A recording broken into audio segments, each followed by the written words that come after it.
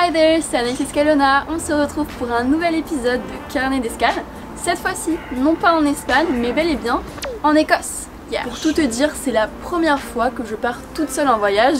Et franchement, je ne le regrette, mais alors pas du tout. En fait, c'est vraiment une grande sensation de liberté. D'ailleurs, je suis convaincue que le voyage est une merveilleuse école de la vie. Et puis au pire, si tu te perds, aie toujours en tête que l'essence même du voyage, c'est de se perdre. Alors si j'ai un seul conseil à te donner, si c'est le voyage qui te fait vibrer comme moi, n'aie pas peur et fonce découvrir le monde. Bon, je m'égare un peu du sujet. Pourquoi je pars pour cette destination, c'est-à-dire la capitale d'Écosse? Je suis venue ici pour améliorer mon anglais et aussi avoir de l'expérience professionnelle à l'étranger. D'ailleurs, si toi aussi tu veux partir tout seul en mode backpacker, je te conseille vivement de trouver un petit job comme ça te fera un peu d'argent de côté. Tu vas gagner en confiance et aussi tu vas pouvoir devant ton employeur te la péter un petit peu parce que quand tu mets que tu as travaillé à l'étranger, c'est quand même la classe, je suis désolée. Enfin, comme tu le sais, je suis sur YouTube parce que j'ai le projet de devenir journaliste reporter. J'ai donc tenu à filmer mes aventures en terre celte pour que tu puisses découvrir cette ville qui mériterait que l'on s'y attarde un peu plus dessus. J'espère que cette petite visite guidée et privée va te plaire. Allez vamos, on y va, c'est parti.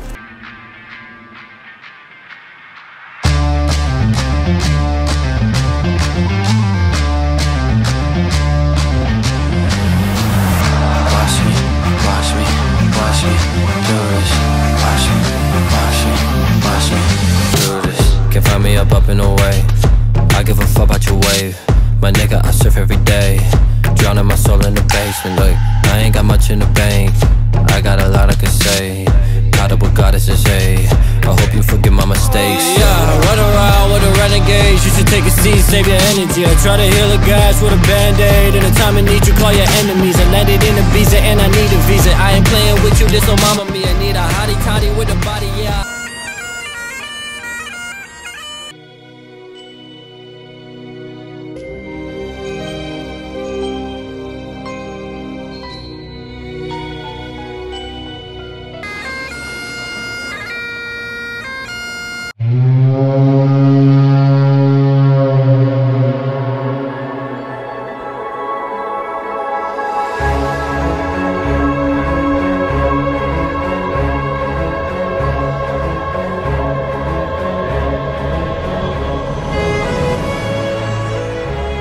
Ici, on se trouve au Water of Leaf Walkway. C'est la principale rivière d'Édimbourg. Elle fait 35 km de long. Si t'aimes bien la nature, bah c'est parfait. Tu te promènes pour échapper à la foule parce qu'en ce mois festif d'août à Édimbourg, c'est très compliqué d'avoir un moment paisible à toi avec les nombreux festivals qu'il y a en août. C'est vraiment hyper agréable de s'y promener, aussi bien à pied qu'en vélo. Et il y a surtout des locaux, donc c'est vraiment super intéressant de voir leur façon de vivre, leur lifestyle. C'est vraiment mignon.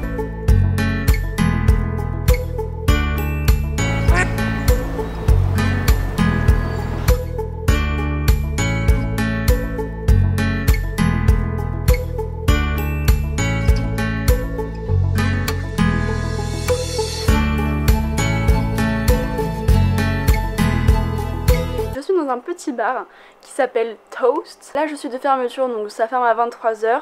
Il est 21 h et je mange un petit steak sur dos, je sais pas ce que ça veut dire, mais j'apprends à parler anglais aussi, donc ça c'est pas mal. On dirait dinner dash, tu me mets le plateau, je suis là.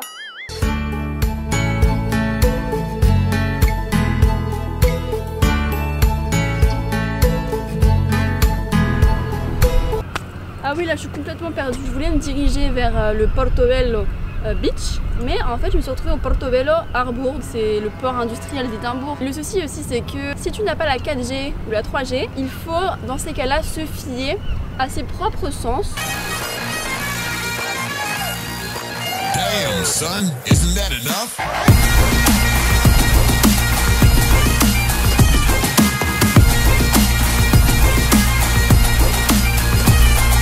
J'ai retrouvé mon chemin, on se croirait vraiment en Espagne avec le nom Portobello, la playa, tout ça, sans la température qui va avec, c'est l'Écosse quoi.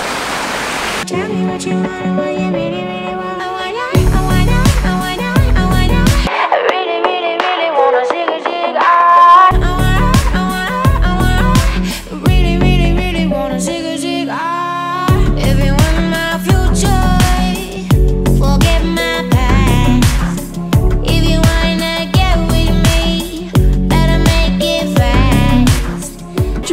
acheter un fish and chips, c'est vraiment à bon prix, tu peux en trouver le long de la plage. Du centre-ville jusqu'à la plage, tu en as pour 30 minutes en bus, donc c'est largement faisable, c'est très pratique.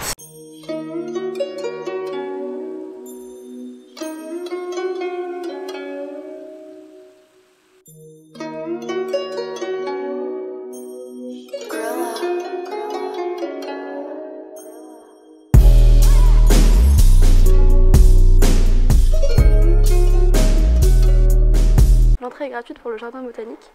Par contre, pour rentrer dans les serres, les glass houses, c'est 6,50. 6 pounds 50. Tu le fais qu'une fois, quoi.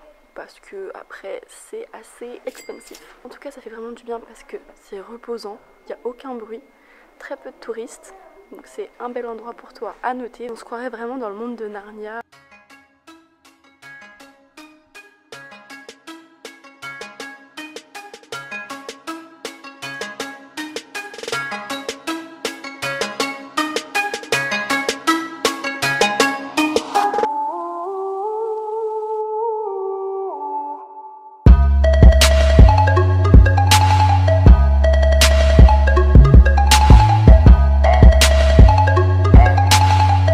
Quand t'es backpacker, tu te sens des fois un petit peu seul. Mais pas toujours, parce que je te présente, c'est... je connais pas encore son prénom, mais je le trouve très mignon. Voilà, j'ai flashé sur lui. Petit coup de cœur. Hein? Manque la barbe, mais il y a un petit truc. Chaque été, les festivals d'Édimbourg apportent une vague de couleurs et d'excitation à la ville. Moi, personnellement, ce qui m'a plu dans le Fringe, grand festival d'art créé en 1947 à la marge du Festival international d'Édimbourg, c'est le choix et la diversité de la programmation, comme tu peux le constater. Au calme, au calme.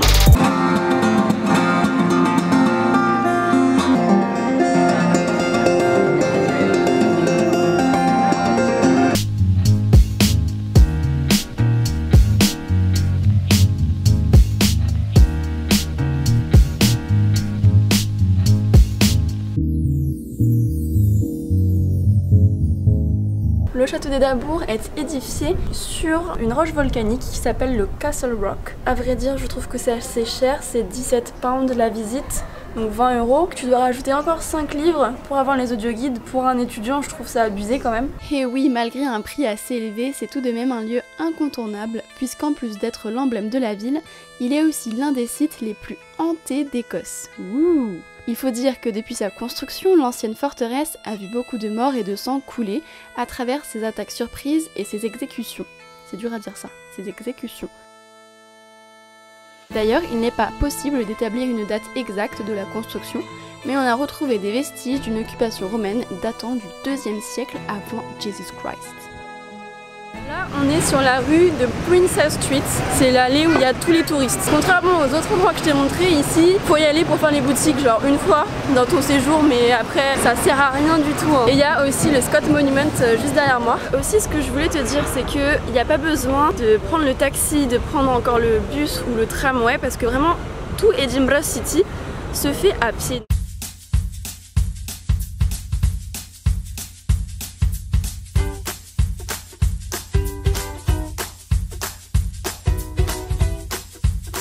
Si tu veux voir en hauteur la ville d'Édimbourg, je te conseille vivement de monter sur le piton volcanique qui s'appelle le Calton Hill. Il y a plusieurs monuments, c'est assez grand et impressionnant. Il y a par exemple le Nelson Monument, le Playfair Monument ou encore le plus impressionnant pour moi, c'est le National Monument. Il est juste là. En fait, le modèle a été copié de celui du célébrissime Parthénon. Par contre, ils ont fait le boulot à moitié, ces Écossais, et en fait, ce monument est inachevé par souci de soutien local et aussi de coût. Et bah, les Écossais, ils ont dit « J'ai la flemme et je me taille ». Alors, 1, 2, 1, 2, je suis arrivée au pied de Arthur Site. Je sais pas pour combien de temps j'en ai, mais on y va. On est motivé, oui, on est motivé Anaïs. Alors il y a plusieurs chemins, mais je pense que ça c'est pour les gnognottes, les chochottes. Et les escaliers qui montent par là. Moi je vis ça, tu vois. 5 minutes later. Je suis mais en chaleur, en tout ce que tu veux là. Mais bon, je continue.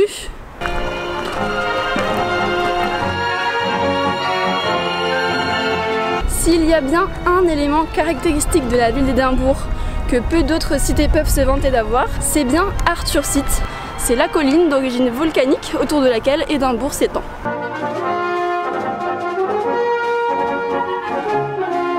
Ce qui fait qu'Édimbourg c'est vraiment une destination insolite pour le coup.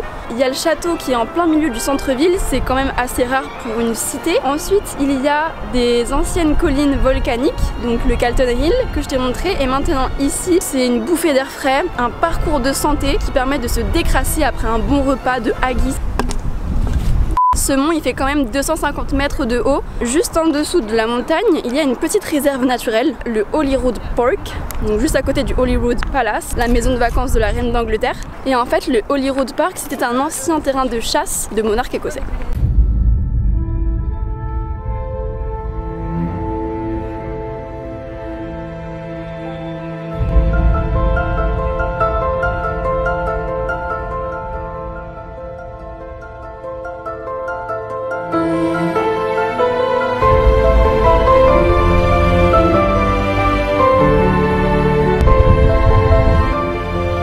Selon la légende arthurienne, c'est à cet endroit précis, c'est-à-dire au Arthur Site, que le château de Camelot, c'est-à-dire le château du roi Arthur, aurait prôné.